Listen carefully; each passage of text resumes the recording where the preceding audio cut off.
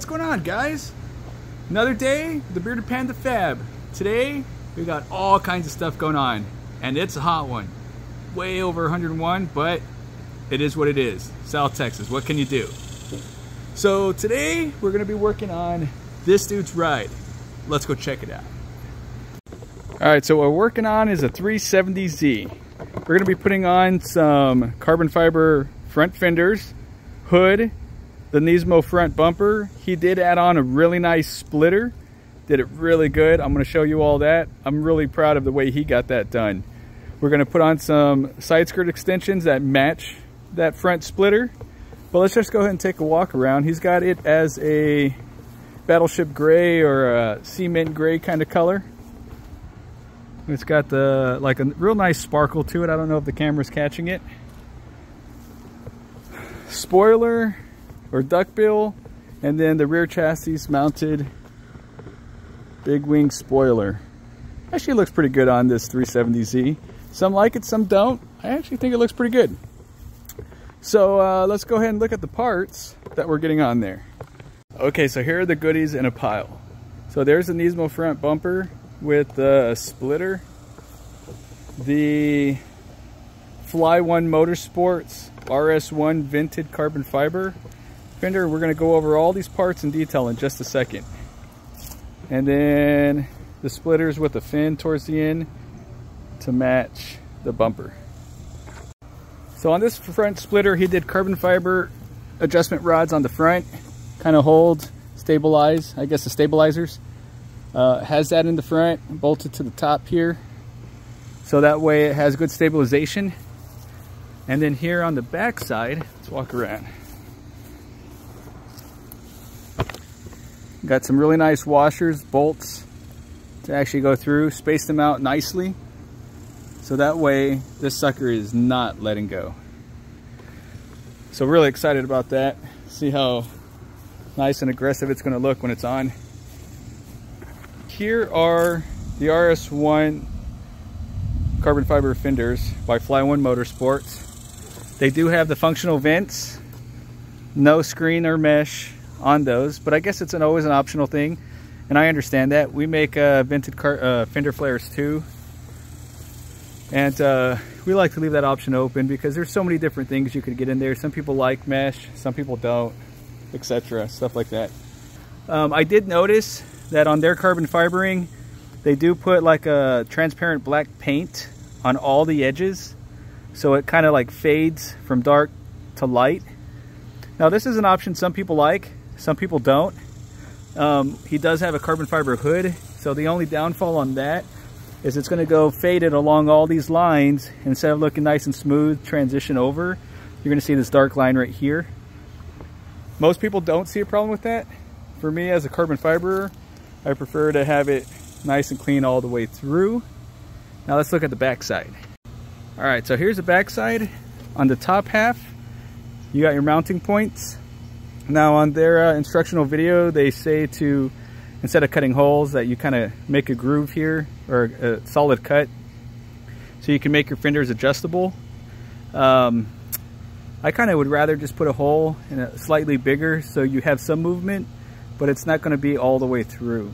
That's me, again, just going off my preferences. Now on the back, looks like it's painted black.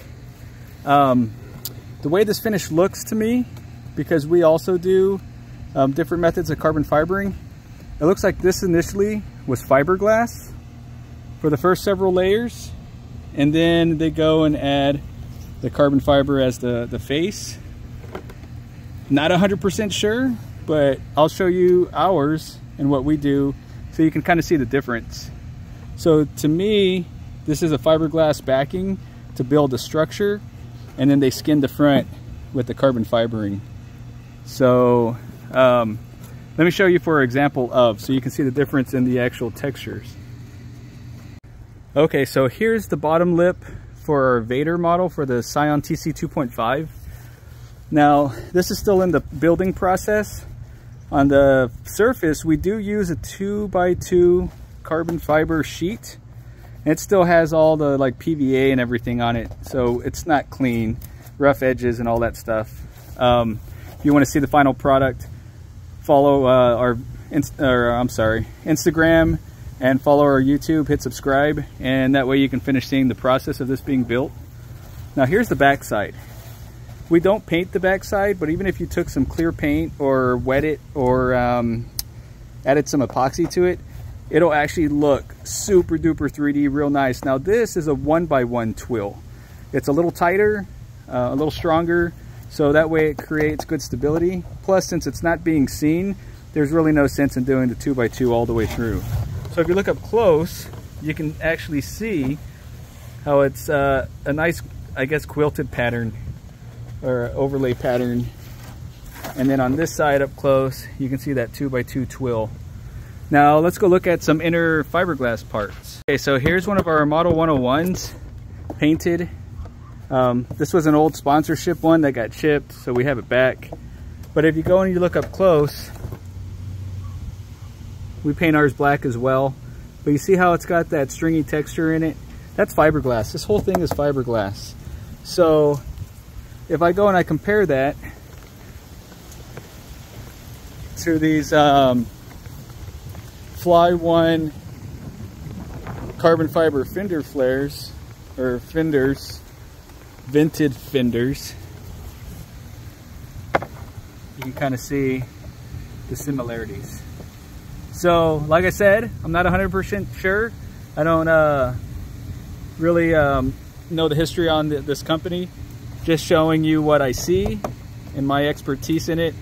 And if you're okay with fiberglass fender flares skinned with carbon fiber, which we do all the time, I'm not knocking it, that's what you're getting. So, but let's go ahead and go look at the hood. Boom, the hood. This is a VIS Racing Sports hood. Very, very nice. The finish on it is immaculate. They do their carbon fibering all the way to the edge. No tinting or anything like that. The clear coat, you can definitely tell there's a clear coat over this. Some companies will leave a gel coat only and just polish the gel coat. This one is definitely clear coated. If anything, it's a really nice epoxy polished up. Let's go ahead and lift it to look at the back side.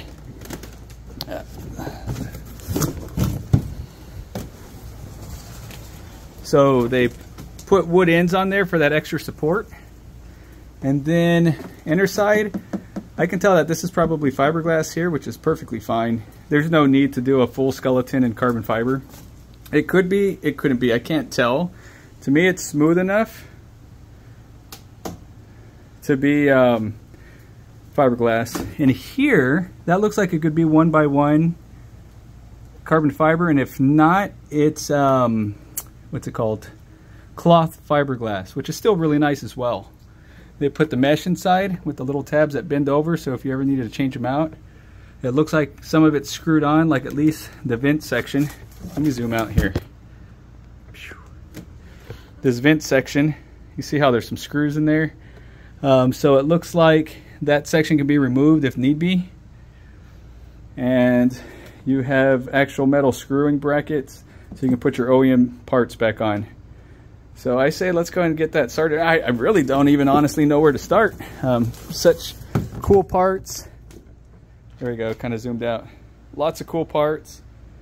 Part of me wants to start on the side skirts. Part of me wants to start by putting on this hood. Fenders. Golly. Let's just get at it. The owner of this car decided to opt out on the side markers. He didn't want to cut the fenders for the blinker or side marker, so we just zip tied those in place. Pretty solid where they're at. Here are the splitters. If you come on the side here, they're almost the same length, if anything just 2 millimeters off. So I figure if I do about 1 millimeter off the front and 1 millimeter off the back, you really can't tell that it's slightly off. Yeah, but it's better to be like that than like overly extended, because these are aluminum. So cutting that, sanding down all the edges and all that stuff is far more work than if they were like a ABS plastic or something. But I like the fact that they're aluminum. Very quality. definitely like these. They also look really good with the fin here on the side. So let me see what kind of screws this sucker came with and go from there. Send a few pictures to the owner, see how he wants it set up so we can get these bad boys installed. Next, I think I'm going to go ahead and then test fit the fender. Alright, so it looks like it came with some self-tappers. Now they're already all pre-drilled, so I'll probably stick with these. These are actually really nice. Just got to double check to see placement and see where he's happy with, and then we'll get those put in.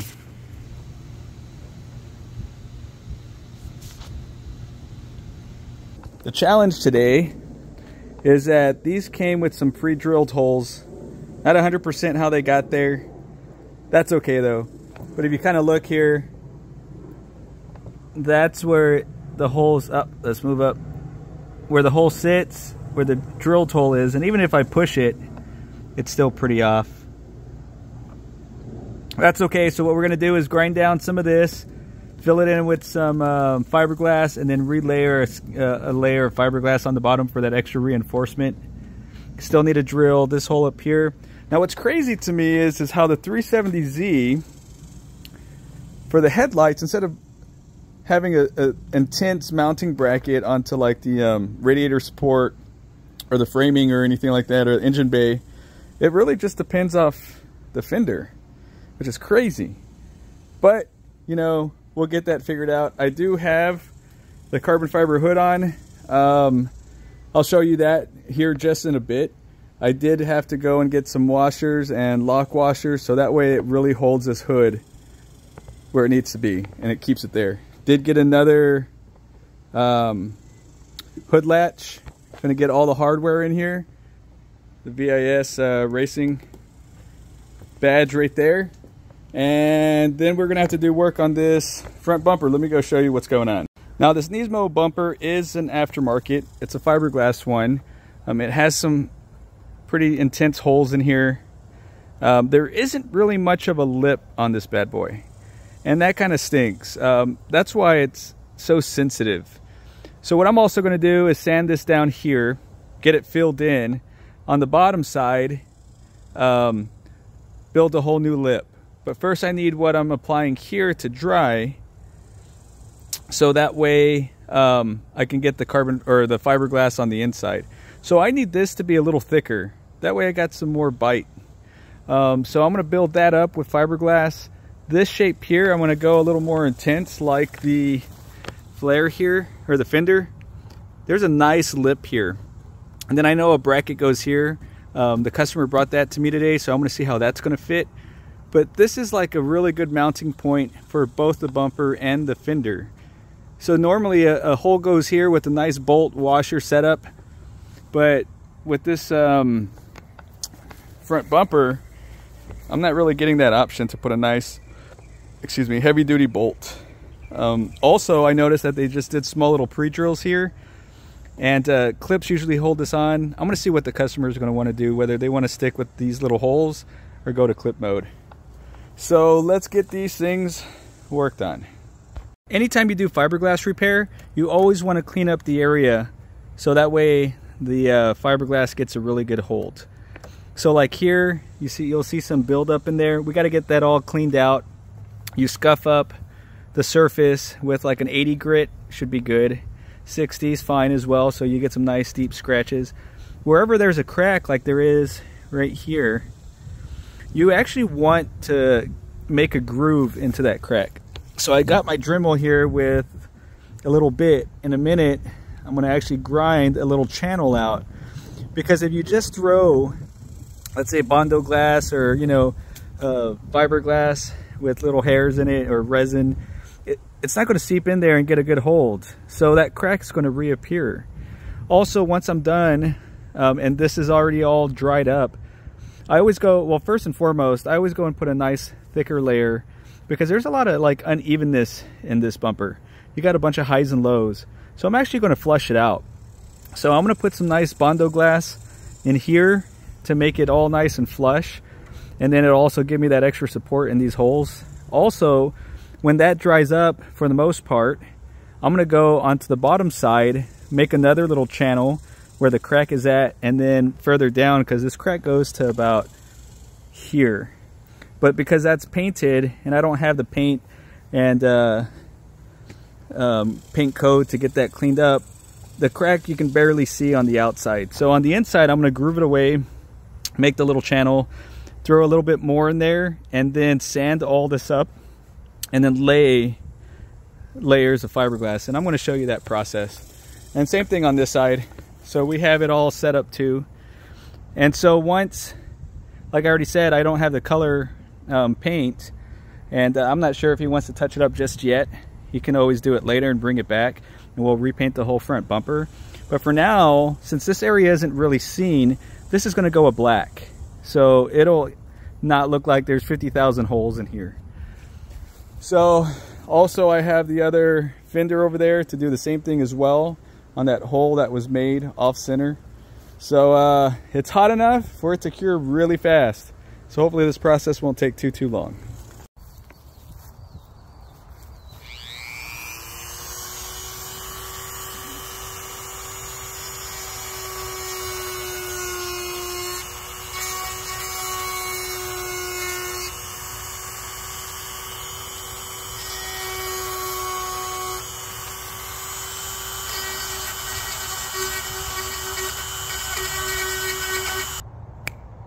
There it is.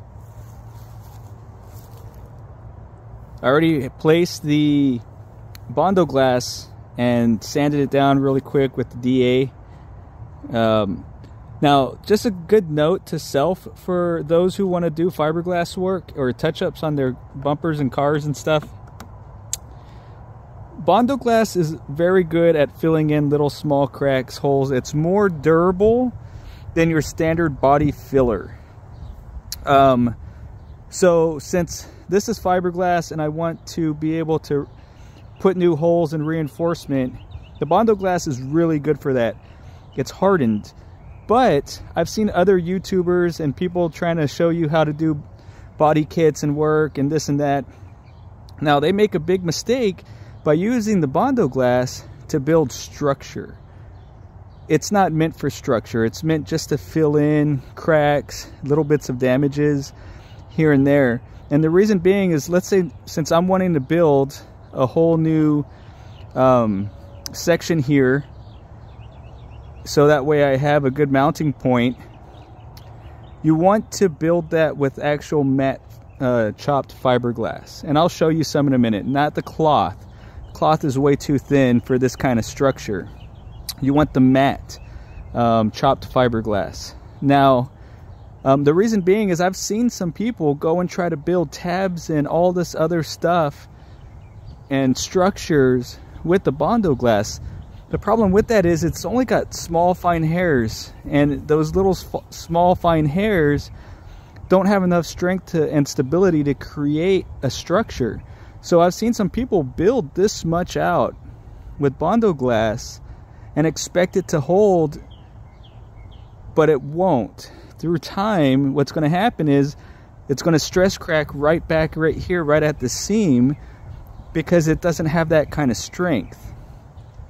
Matte, chopped matte glass has cross sections and the hairs are thrown and they're all at decent lengths, and what that does is it creates that really good stability, that strength. I mean, that's what this whole bumper is built off of. So if you want this kind of strength and rigidity, you need to have the chopped matte glass over this Bondo glass. So now I'm going to go ahead and build the bottom section so that way I can start laying in glass and then reshape all of this tab. Next step, cardboard process. Now I put duct tape on this side because fiberglass and resin don't really care to hold on to duct tape. If you want to guarantee an easier removal, you can go ahead and throw a little bit of wax or like a partial wax, which is like a mold release wax. You can put that on here so that way it pulls off easier, but it's not really needed. I like to use duct tape. You can also use some kind of a clear packaging tape. That works as well. So what I'm going to do is since I'm actually building the fiberglass from the inside out. That way I can lay some on the side and let it start folding out this way. So what I want to do is hot glue it to this lip, and then when everything's settled and set in place, I'll turn the bumper around and start laying the glass.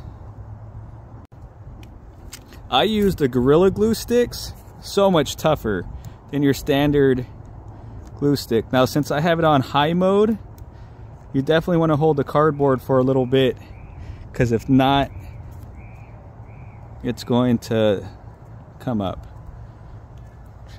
You see, like that, it's hot. Woo! Ow! Ow! So I'm just gonna hold it here for a little bit, let it kind of cool down and set in place. Okay, so we have our paintbrush and our resin. Always make sure you mix that resin well. Bring this over here so I can put my stick on. Now, it's good to saturate it well enough, but I don't want to oversaturate it to where I have a bunch of resin going everywhere. This is your chopped matte glass. You see how the hairs are real nicely intertwined with each other?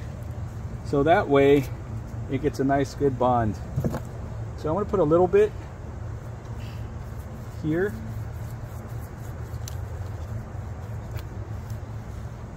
I'm going to start laying it down. And I want to go on to the body a little bit, so that way it holds well enough. Now a lot of people go and start pouring this resin on. I don't like to do that. I feel like that's sloppy. Plus, when you put more resin than need be, you're then making the fiberglass a little weaker. I'm gonna come out to here.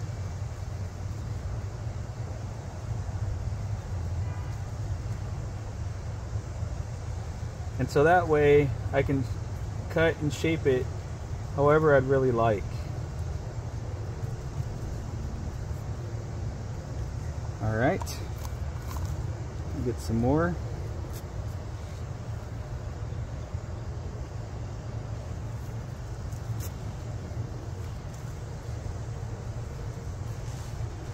Now when it's hot outside, you get your resin, and it's usually 1.25%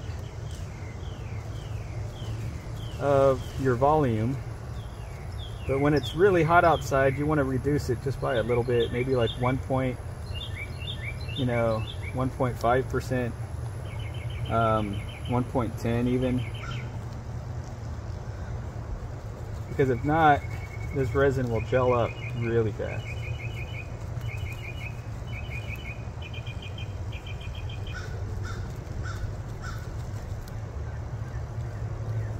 See how I'm saturating it just enough to get rid of all the air bubbles, to change the color from the fiberglass to this white to this kind of yellowy brown. That lets you know that you've put enough resin into your fiberglass. And this is why it's not needed to pour it on. Also, some people use the roller. I do the pat method. Patting it on is just as suffice. What you're trying to do is just get rid of all the air bubbles. By patting it, you get rid of a lot of those air bubbles. So that's what I'm going to do for now. It's time to remove the cardboard. Alright, so when I taped it, I put first I laid some more tape here to assure that none of the resin was going to hit the paint. Also, I put a layer of tape between the cardboard and the actual surface here, so that way if for whatever reason any of the resin got through the cardboard, or the space between the cardboard and the bumper, it wouldn't go running down. So it's definitely got to do that. So let's peel this off. So you see, so I know it's a mess right now. It's not pretty or anything, but that's okay. So what I needed was this hard surface, but do you see the difference by just going? Like, I could lift up this entire bumper just off these 2 layers of fiberglass. Before going and adding another layer of fiberglass, I'm gonna go ahead and put some more Bondo glass in here just to make up for that spacing. And then once that's done, I will lay 1 more layer of fiberglass, maybe 2, just so I get that same thickness. And then so when I go and sand it all down, it'll be one really nice smooth transition. So let's go ahead and get that done. But I'm really impressed with the results. Ta-da! The completed side. So I've already gotten it all taped up and painted up. Of course, this is the body line, and I wanted to get along with the body line, but I'm trying to get as much hidden as possible. But I have it nice and like a satin black, so once it's pressed up against the fender, you really won't see it. So that's it up close. Bodywork all nice and clean. See if we can get a zoom in. There you go. And then I even took the time to paint the inside, even though the inside gets all dirty, but it's also a satin black in there. So that's it from both sides. There, another zoomed in version. Oh, let's see, right there. So that's how clean that work comes out. I even round off the edges and everything, try to make it look as stock as possible, so that way it's just impressive work. So yeah, we went from that over there, ugh, to that right there. Pretty good difference.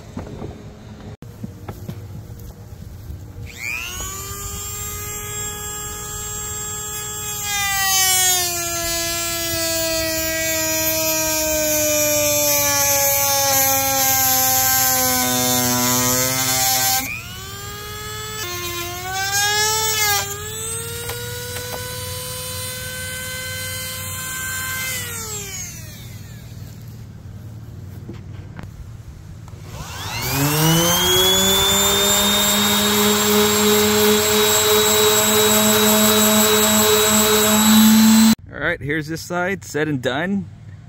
Finished all the body work, got it into paint.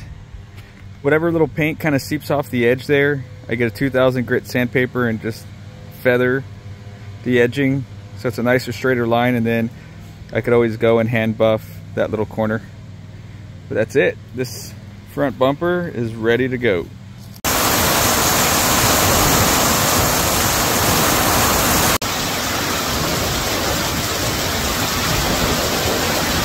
Okay, quick note.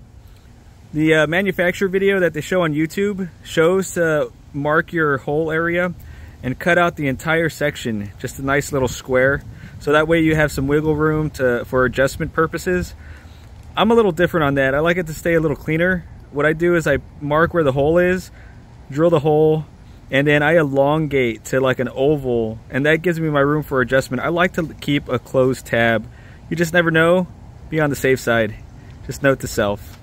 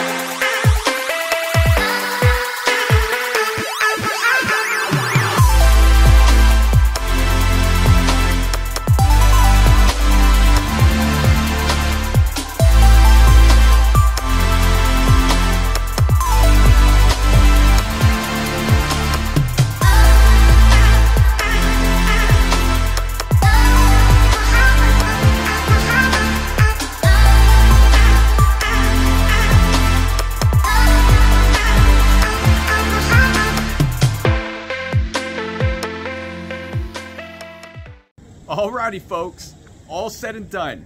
This bad boy is complete. Now, this build was definitely a challenge. It's not easy getting 3 aftermarket components to fit all together. You know, everybody has their quality and some challenges on their products. You know, VIS racing hood, very good. This bumper, a little bit of a challenge. You know, we had to make those tabs to make it line up with the fenders. It could have had some more improvements around the headlights, just a smidge, but not too much. The fenders, honestly, I thought it was going to be an easier install, but these fenders needed a little bit of snug and pulls and pushes. And so if you have any questions, comments, concerns on how to get these fenders to fit, line up really well, comment down below, reach out to me, make some suggestions on something I could have done differently. By all means, positive, negative criticism, I'll take it. You know, also, it gives other people the opportunity to see what could have been done differently. I'm really good with reaching out to any of my customers on the build and the progress as it goes. I let them know of any challenges, something that could have improved, parts that I might need, things I might have to build and make, like tabs to get everything to fit together or extend them out. So I always like to make sure it's within the budget of their build, or if they want to go ahead and save up for it and do something in the future, by all means, they can always reach out to me again and get it to be done. So, with that said, if you have a car that you want built and put together very well with love and care, paint, no paint, primer, etc., hit us up. Let me know. If you're in the Houston, Texas area, by all means, we'll make it happen. Even if you want to ship your car out to me, definitely make it happen. Don't forget, Bearded Panda Fab. I should have like all these flashy signs and stuff like, hey, here, right now. So anyhow, I also want to thank you for taking the time to watch the build. If you want to see any future builds or the progress of this TC and every other project that we might have coming along, subscribe. Don't be shy, subscribe. And hit the thumbs up and the little bell. You know, those kind of things make a difference for us too. Keeps this channel going. Lets me know that you like to see what you're seeing. Yeah, it's getting hot. I'm ready to go inside. Maybe have an adult beverage. It is the weekend. Time for me to relax. You guys, take it easy.